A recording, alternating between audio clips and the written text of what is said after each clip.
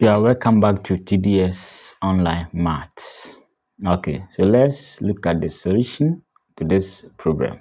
Okay, now the only difference here, okay, is that the powers here are unequal. Okay, now what is inside the bracket? We have one here, one there, and we have 1 over x here, 1 over 4 here.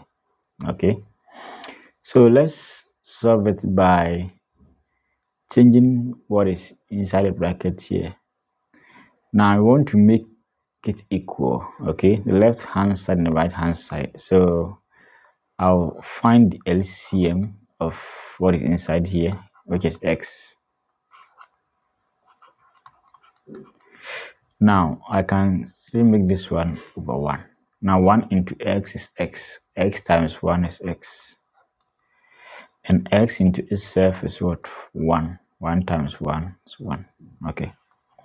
So we have this.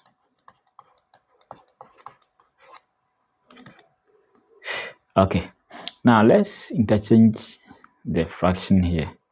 Now, in case we're given a over b raised to n, the same as b over a raised to minus n. So this one can be written as x over x plus 1 all raised to negative. Okay, yeah, then this one will follow. Okay, now let's write this one in such a way that we get 1 plus something, okay, like the first one. Okay, 1 plus 1 over x. So here we are going to do, we are going to support the numerator. Okay, x here, I will support it as x plus 1 minus 1, and x plus 1 minus 1 is still x, so I've done nothing. Okay, so x plus 1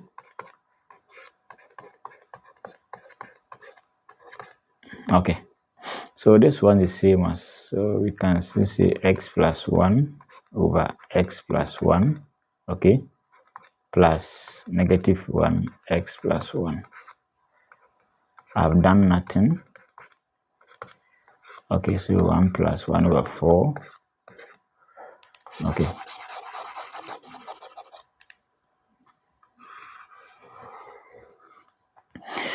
okay, so with this one will be 1,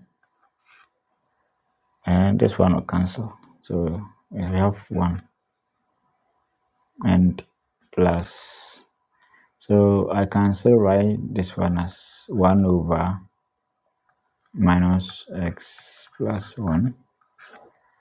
Then we have the power x plus 1.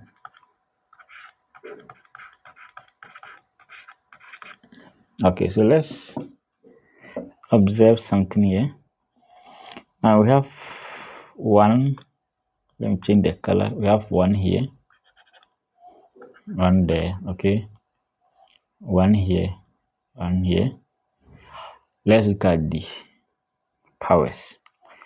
Now we have negative 1 multiplied by x plus 1, and we have same thing here, and we have 4 here, and we have same thing here. So what it means is that minus x plus 1 the same as what? 4.